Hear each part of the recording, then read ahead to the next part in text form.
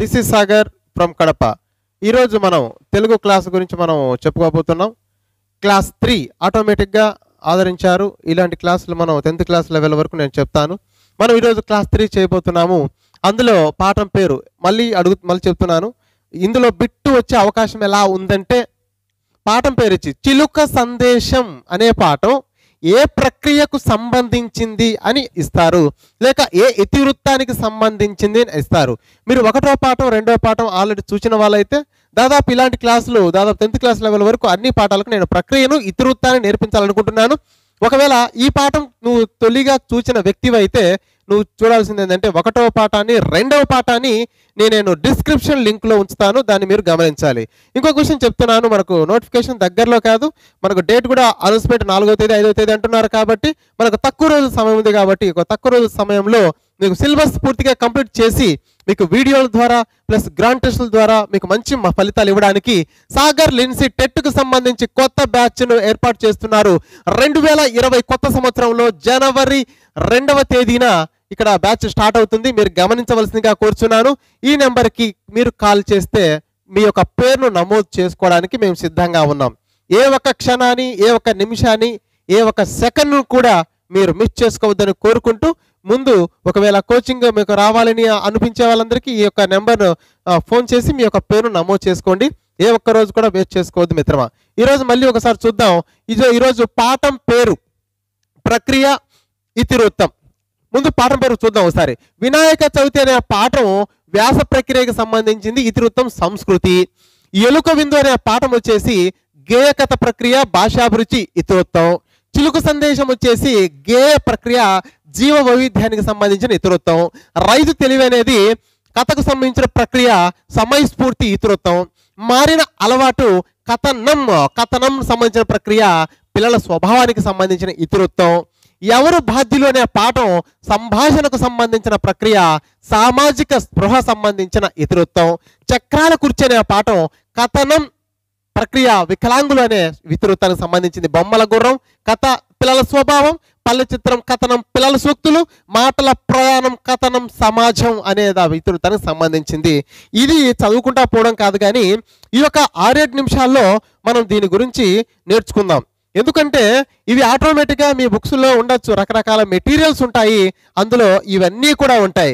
నేను చెప్పేది ఏంటంటే, వీటిని ఏదో ఒక విధంగా ఇప్పుడు మారిన అలవాటు అనగానే మనకు కథనము పిల్లల స్వభావం అనగా ప్రక్రియ ఇతివృత్తం రెండు గుర్తుండే విధంగా మనం ఈరోజు క్లాస్ చేసుకోబోతున్నాం. అంతకన్నా ముందు మనం గమనించండి, ఆటోమేటిక్గా ఈ యొక్క ఆన్లైన్ క్లాసుల గురించి మళ్ళీ చెప్తున్నా. ఆన్లైన్ క్లాసులు ఎంత ఉపయోగపడతాయి అంటే మీకు అంత ఉపయోగపడతాయి. ఈ యొక్క పాఠం అయిపోయిన తర్వాత అసలు ఆన్లైన్ క్లాసుల యొక్క ఉపయోగం ఏంటనేది తర్వాత మాడతాను. ఒకసారి చూద్దామా, ముందు కింది నుంచి వద్దాం. మాటల ప్రయాణం కథనం సమాజం. ఇక్కడ కన్ఫ్యూజ్ అవడానికి ఛాన్సెస్ ఉండేటి అంటే కథనం. ఇక్కడ నేను వాటిని వివరించట్లేదు, కేవలం పాఠం పేరు చెప్తే ఈ ప్రక్రియని మాత్రమే గుర్తు పెట్టుకోవడానికి ఈ వీడియో చేస్తున్నాను అంతే. నేను ఇక్కడ కథనం వేరు కథ వేరు. అయితే నేను కథ అనే వచ్చినప్పుడు కథ చదువుతా. ఇక్కడ కథనం వస్తే కథం కథం దుకాన్ బంద్ అంటారు కదా, కథం అయిపోయింది. నేను ఒకవేళ కథ కాదు కథం అనే వర్డ్ ఉపయోగించినప్పుడు, ఆ యొక్క పదం ఉపయోగించినప్పుడు మీరు కథం దగ్గర కథనం అని గుర్తు పెట్టుకోవాలి. ఎందుకంటే ఆటోమేటిక్గా మీరు చూస్తున్నారు కాబట్టి మీకు ఇబ్బంది అనిపించదు. మాటల ప్రయాణం కథం. గమనించాలి, సమాజం బాగుపడాలంటే నీ యొక్క మాటల ప్రయాణాన్ని కథం చేయాలి. ఏదైనా ఒక మనిషిని ఒక స్థాయికి తీసుకొచ్చేది ఒక మాటే అండి. ఒక తగ్గు స్థాయికైనా హెచ్చు స్థాయికైనా ఒక మనిషిని తీసుకెళ్లేది ఏదంటే అది మాటే. నీ యొక్క మాటల ప్రయాణాన్ని నువ్వు కథం చేయాలి. నీ యొక్క మాటల ప్రయాణాన్ని నువ్వు కథం అంటే ఏం చెప్పినా కథనం అని గుర్తుపెట్టుకోవాలని చెప్పాను. నువ్వు కథం చేయాలి. కథం చేస్తేనే సమాజం బాగుపడుతుంది, నువ్వు బాగుపడతావు అని గుర్తుపెట్టుకోవచ్చు. నెక్స్ట్ పల్లె చిత్రం కథనం పిల్లల సూక్తులు. ఓకేనా, పిల్లలకు సూక్తులు నేర్పించడం పోయింది, పిల్లలకు సూక్తులు నేర్పించడం కథమైపోయింది. ఇప్పుడు పల్లెల్లో సూక్తులు కాకుండా పిల్లలకు సూక్తులు నేర్పించకుండా కథం చేస్తున్నారు. ఇప్పుడు ఏం చూపిస్తున్నారు? పల్లెల్లో చిత్రాలు చూపిస్తున్నారు. మళ్ళీ ఒకసారి చెప్తున్నా, పిల్లలకు సూక్తులు చెప్పడం ఖతం చేశారు. పిల్లలకు సూక్తులు చెప్పడం ఖతం చేసి పల్లెల్లో చిత్రాలు చూపిస్తున్నారు, అంటే సినిమాలు చూపిస్తున్నారు. రైట్. నెక్స్ట్ వచ్చేసి బొమ్మ గుర్రం కథ పిల్లల స్వభావం. గమనించండి, బొమ్మ గుర్రం, ఒక పిల్లవాడికి బొమ్మ గుర్రం ఇస్తున్నా తీసుకో అంటే వద్దు వద్దు నాకు కథ కావాలంటాడు. అది వాని పిల్లల స్వభావం అంటే. మళ్ళీ ఒక విషయం, పిల్లల స్వభావం ఎలా ఉంటుంది, రేరే నీ కథ చెప్తారా అంటే, నీ కథ చెప్తా అంటే నాకు కథొద్దు నాకు బొమ్మ గుర్రం కావాలి అంటాడు. అదే పిల్లల స్వభావం అంటే. పిల్లల స్వభావం ఎలా ఉంటుంది, నాకు బొమ్మ గుర్రం కావాలంటే కథ కావాలంటాడు, నీకు కథ చెప్తారంటే నాకు బొమ్మ గుర్రం కావాలంటాడు. అదే పిల్లల స్వభావం. రైట్. నెక్స్ట్ చక్రాల కుర్చీని కథం చేయాలి. చక్రాల కుర్చీని కథం చేయకూడదండి, కథం చేయకూడదు. చక్రాల కుర్చీ ఎవరికి అవసరం పడతాయండి, వికలాంగులకు, వారికి సహాయార్థం అవసరం పడతాయి. కాబట్టి వికలాంగులకు ఉపయోగకరంగా ఉండే ఈ యొక్క చక్రాల కుర్చీని కథం చేయకూడదు. కథం అంటారు కదా, చక్రాల కుర్చీని కథం చేయకూడదు. నేను ఇలా చెప్తున్నాను, నార్మల్గా మీ పుస్తకాల్లో ఉంటాయండి, కానీ దానికి ఏదో ఒక విధంగా గుర్తుపెట్టుకునే విధంగా మనం తయారు చేయడం జరిగింది. ఖచ్చితంగా మీకు ఉపయోగపడతాయి. ఇది ఎంత పాఠం అంతా నేను చెప్పిన తర్వాత మీకే అనిపిస్తుంది. ఒకవేళ పాఠం పేరు చెప్పగానే మీకు ప్రక్రియ కానీ ఇతివృత్తం కానీ ఎలా గుర్తొస్తాయో ఈ పాఠం తర్వాత చూద్దాం. నెక్స్ట్ వచ్చేసి చక్రాల కుర్చీని కథం చేయకూడదు. ఎందుకు, అవి వికలాంగులకు ఉపయోగపడతాయి, వాళ్ళ యొక్క ఉపయోగార్థమై చేయబడ్డాయి కాబట్టి వాటిని కథం చేయకూడదు. కథం అనగా కథనం ఆల్రెడీ చెప్పాను నేను. ఎవరు బాధ్యులు ఈ సంభాషణకు, ఎవరు బాధ్యులు ఈ సంభాషణకు? సామాజిక స్పృహ గలవారా ఈ సంభాషణకు బాధ్యులు? ఎవరు బాధ్యులు ఈ సంభాషణకి? సామాజిక స్పృహ గలవారా? ఆల్రెడీ ఒకే లైన్లో వచ్చేసింది అది. నెక్స్ట్ వచ్చేసి మారిన అలవాటు మారడం అంటే కొన్ని చిన్నపిల్లలకి పిల్లల స్వభావం ఎలా ఉంటుందంటే, చిన్నపిల్లలకి కొన్ని అలవాట్లు ఉంటాయి.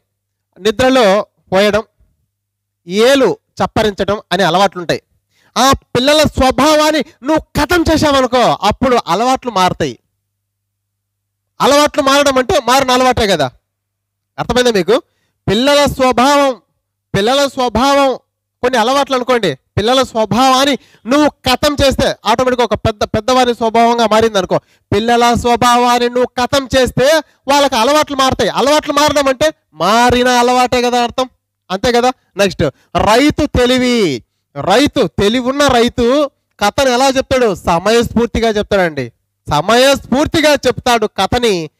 రైతు తెలివి గలవాడైతే, రైతు తెలివి ఉంటే కథను సమయస్ఫూర్తిగా చెప్తాడు. నెక్స్ట్ చిలుక అందరికీ సందేశాన్ని పంపిస్తుంది. ఏమని? గాయపడుతుంది. గేయం అనగా గాయపడడం. గాయపడుతుంది జీవ వైవిధ్యం అంతా. ఒకప్పుడు జీవ వైవిధ్యం ఎలా ఉన్నది? జీవ వైవిధ్యం అంతా గాయపడుతుంది అని అందరికీ చిలుక సందేశం పంపిస్తుంది. నెక్స్ట్ వచ్చేసి ఎలుక విందిస్తుంది. ఆ రుచి గురించి, ఆ విందులో ఆ భోజనాలు వడ్డిస్తారు కదండి, చాలా రుచిగలవని అందరూ గేయాలు కథలుగా చెప్తారంట. గేయాల రూపంలో చెప్తారు, కథల రూపంలో చెప్తారు. దేని గురించి? ఎలుక విందు గురించి. ఏమని చెప్తారు? చాలా రుచిగా ఉన్నాయని. ఎలుక విందు గురించి గేయాల రూపంలో, కథల రూపంలో రెండు కలుస్తాయి, అందుకే గేయ కథ అని పెట్టాను. గేయాల రూపంలో, కథల రూపంలో చెప్తున్నారంట. ఏమని? అక్కడ రుచిగా ఉన్నాయని. రుచి అంటే భాషాభిరుచి అని గుర్తుపెట్టుకోవాలి. నెక్స్ట్ వినాయక చవితి అండి. వినాయక చవితి ప్రక్రియ ఏ ప్రక్రియ అంటే వ్యాస ప్రక్రియ ఈ పాఠం. నెక్స్ట్ ఇతివృత్తం సంస్కృతి గురించి తెలియజేయడం. అయితే ఈ యొక్క వినాయక చవితి గురించి పిల్లలను వ్యాసం రాయమంటే వాళ్ళు రాసిన తర్వాత అడిగితే అప్పుడు మన సంస్కృతి ఏదో తెలుస్తుంది. ఊరికే పండగ చేసుకోవడం కాదండి. వినాయక చవితి గురించి పిల్లల్ని వ్యాసం రాయమని చెప్తే రాసిన తర్వాత అప్పుడు అబ్బా మన సంస్కృతి ఎంత గొప్పదా అని తెలుస్తుంది. ఓకేనా? ఇప్పుడు ఒక్కసారి వివరించిన నాతో పాటి ఒక్కసారి రివైజ్ చేస్తే ఆటోమేటిక్గా వస్తాయి. ఇది నేను తెలుగు 3 అనే పాఠం ఇప్పుడు చెప్తున్నాను. ఇలాంటివి ఇంకా ఒక 6 నుంచి 7 వచ్చే అవకాశం ఉంది. ఖచ్చితంగా మీరు నాకు దీన్ని చూసి మీరు సపోర్ట్ ఇస్తే ఇలాంటివి నేను చేయడానికి నేను సంసిద్ధనవుతాను. ఇప్పుడు ఒక్కసారి నేను చెప్పాను, రెండవసారి మీరు కూడా చూడకుండా నేను రివైజ్ చేసేటప్పుడు మీకు ఎంతవరకు గుర్తుందో మీరు తెలుసుకుంటే ఆటోమేటిక్ ఊరికే నార్మల్గా చదవడం కాదు, ఎంతో కొంత మనకు ఈ పాఠం పేరు చెప్పగానే ఇవి గుర్తు రావాలండి. అలా ఈ యొక్క లెసన్ ఈ యొక్క వీడియో యొక్క ముఖ్య ఉద్దేశం. మళ్ళీ చెప్తున్నా, ఇప్పుడు సాగర్ లిన్సీ ద్వారా ఒక యాప్, ఇది గూగుల్ ప్లే స్టోర్లో ఫ్రీగా లభిస్తుంది. దాన్ని మీరు డౌన్లోడ్ చేసుకుంటే ఆన్లైన్ క్లాసులు, ముఖ్యంగా psychology sir Shivapalli sir Anu publication book రచయిత. ఎందుకంటే ఆయన పుస్తకమే మనం మార్కెట్లో తీసుకొని ఆయన వీడియోలు మనము చూసినట్లయితే మనకు చాలా క్లారిటీగా ఉంటుంది. తెలుగు 2 రాష్ట్రాలు శివపల్లి సార్ అంటే తెలియని వ్యక్తి లేడండి. ఎందుకంటే సార్ రాసిన బుక్ ఒకసారి చూస్తే ఆటోమేటిక్గా మనకు నోట్స్ రాసుకోవాల్సిన అవసరం కూడా లేదు. సార్ రాసిన బుక్ ఒకసారి కొనుక్కొని అది జనవరి 1st వీక్లో దగ్గరలో రిలీజ్ అవుతుంది. అవే వీడియోస్ మనం చూసినట్లయితే మనం చక్కగా అన్నిటికీ అన్ని మార్కులు తెచ్చుకోవడానికి ఆస్కారం ఉంటుంది. నెక్స్ట్ వచ్చేసి ఇంగ్లీష్ ఆర్కే సారు. ఇప్పుడు డిఎస్సి కానీ టెట్కు కానీ ఎక్కువగా ఇంగ్లీష్కు ప్రాధాన్యత ఉంది. మీరు దాన్ని గుర్తుపెట్టుకోవాలి. మనకు కేవలం పిల్లలకి ఉపయోగపడే విధంగా పేద విద్యార్థులను దృష్టిలో పెట్టుకుని కేవలం 649 రూపాయలు మాత్రమే దాదాపు కంటెంట్ మొత్తం కూడా ఇవ్వడం జరిగింది. మళ్ళీ చెప్తున్నాను, ఒకవేళ ఇంగ్లీష్కు సంబంధించి ఏమైనా కొత్త అంశాలు వచ్చినట్లయితే అవి కూడా నేను జోడించి మీకు 649 రూపాయలకు మాత్రమే ఇస్తారని చెప్తున్నాను.